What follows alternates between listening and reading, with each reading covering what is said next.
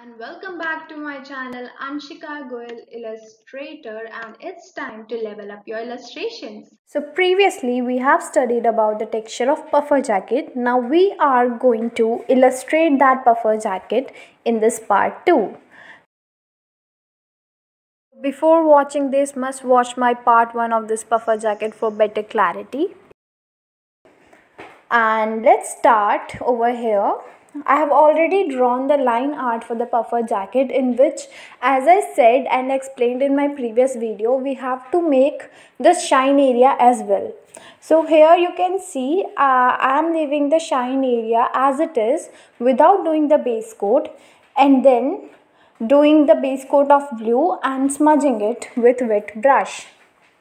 After that, taking darker shade of blue and applying in some areas to show my folds. Whoever haven't seen my video, the part 1 of puffer jacket, in which I have explained the procedure of illustration as well as the texture of it, please watch it right now before watching this video. The concept will be not clear if you will not watch my first video about puffer jackets and its texture. So make sure that you all guys should watch that video and then watch this one for the illustration part. So I'm adding the darker shade of blue and then adding black touch over that. And you can see I'm only adding the black touch, I'm not making it all black. So I'm drawing some shine areas. I've explained this in my video that how to show the shine areas. So this happens because of the stitching, that quilting texture that the puffer jacket has. So that create this kind of shine and texture as well as the folds. So we have to make it this way. And wherever we are just drawing this shine, we don't have to do the base coat over that area.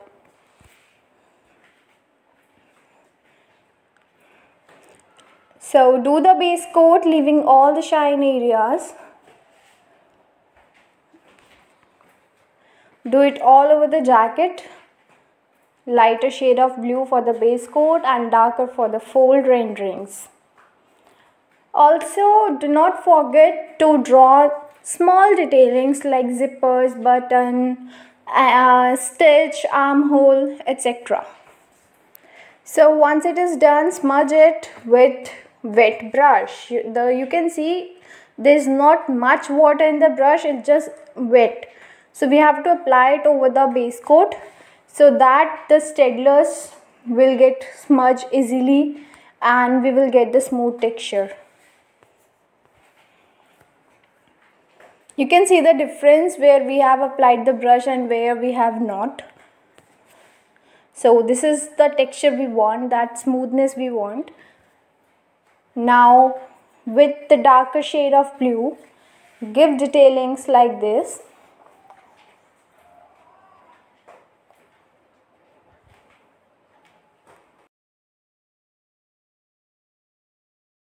You have to assume the shadow falling under the collar, as well as the shadow fallings in the armpit, and wherever you have to observe it looking some reference picture. So here I am assuming all my shadows as well as the fold area, and in my previous video I have explained this very well, that how it appears, where the fold lines appear much and where you have to add the shadows. So that's why it is important to watch the part 1 of this video.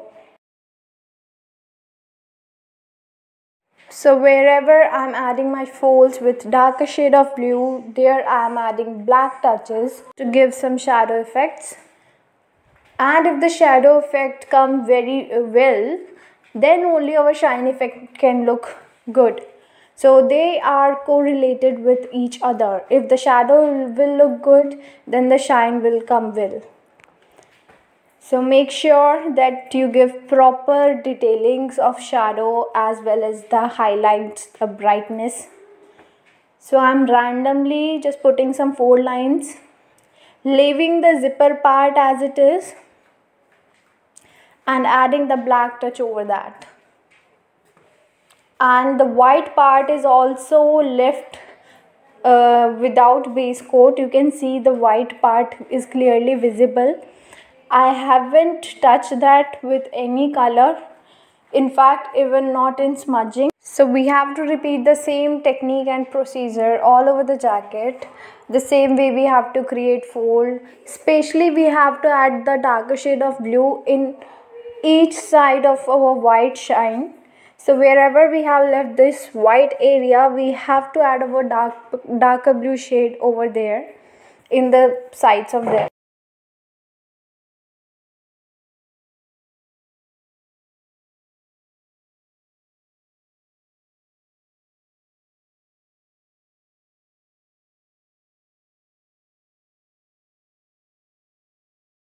The sleeves are done. Now coming on to the bodice area, repeat the same technique, and wherever there are stitch lines, show that with a darker blue shade and smudge it carefully.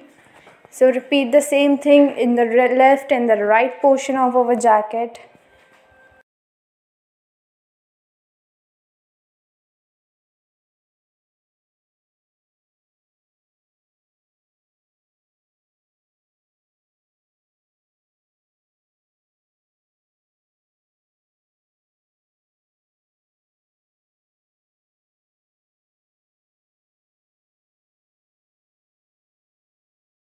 Giving up the fold lines.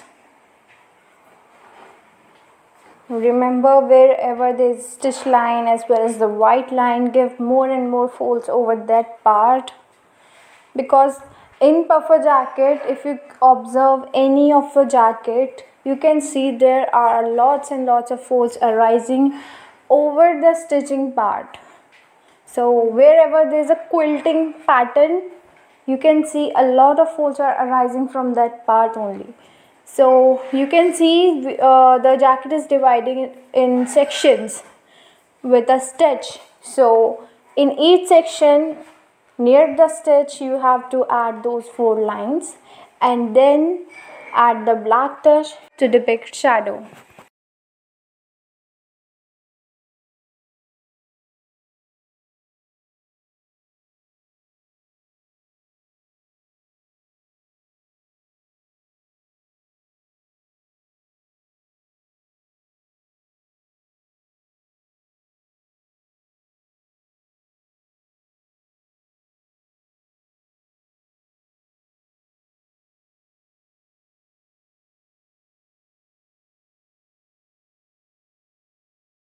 So here the left panel is almost completed and you can clearly see the shadow as well as the shine over here.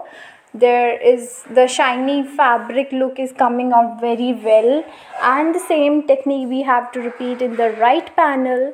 Remember not to do the base coat in the shine area. Add more and more of folds near the shine area as well as the stitch area, and add the black touch over that, and that will be done. So we will repeat the same technique over there, and the same way we are completing our second panel of our jacket. So once it will be done, move towards the sleeve area, and then we will move towards our zipper area. Zipper and elastic, you can see in the downward part of our collar there is a elastic area and in the middle there is zipper area, so the technique will be quite different. For the elastic I'll use embossing technique, which is done by blank riffle pen. You have to have a sharp object with yourself, like you can have compass or safety pin or any pen without having riffle in it, like blank riffle in it. So with that we will do the embossing. For embossing, that is very easy. What we have to do is we just have to apply the object anywhere, like if it is a safety pin or is a compass or is a blank riffle pen. So wherever we will apply the strokes with that object, and then we will apply the dry color over it, a texture will come out. So what we are going to do is, let's watch the entire video.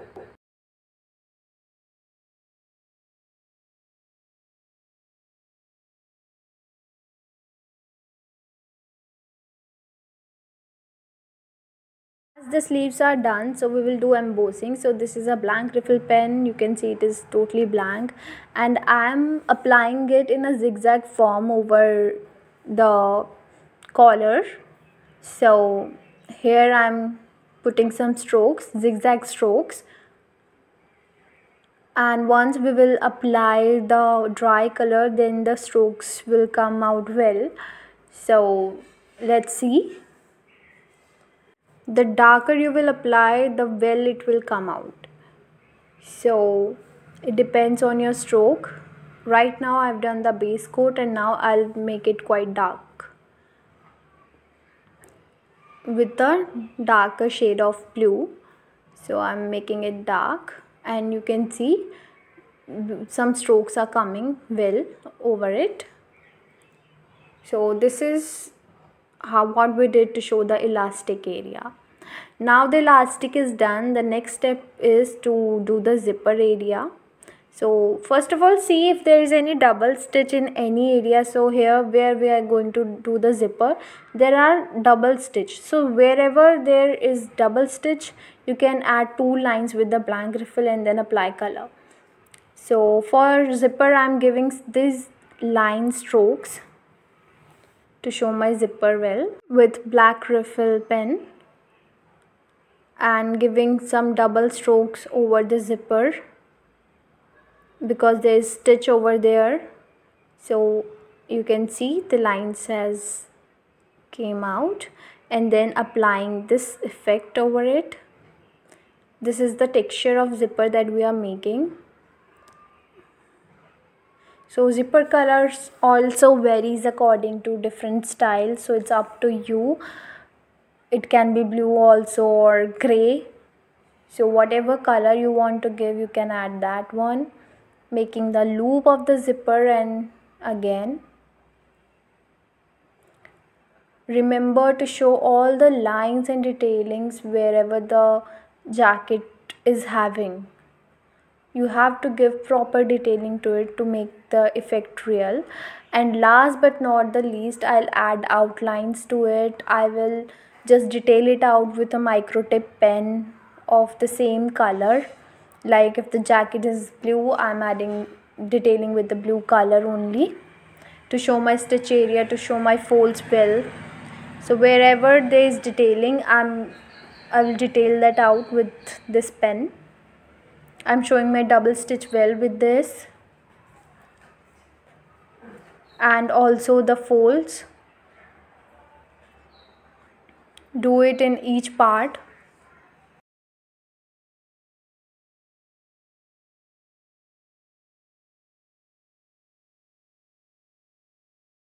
Now as the jacket is done, we have to move towards our hair and as well as the t-shirt inside the jacket. So for hair, you can watch out my video for hair tutorial in my channel. Visit my channel and watch out the hair tutorial video. You will love that definitely. Each and every step is told and explained. So watch that out for better understanding, and do the color of shirt of any color whatever you want, and at last outline to finish it out. So you can see the effects are coming well. Jacket fabric effect is coming very well. The shiny shadow effect are very effective here. So this is what we need to be careful while doing the puffer jacket, that our folds are showing well as our shadow is depicting well. If the shadow will come nicer, then only our shine will reflect. So Thank you so this much is for what we watching, need and to if you do. like the video, then do subscribe to my channel, hit the like button and also the bell icon, so that for my every new video you guys will be notified. Stay tuned. Namaste.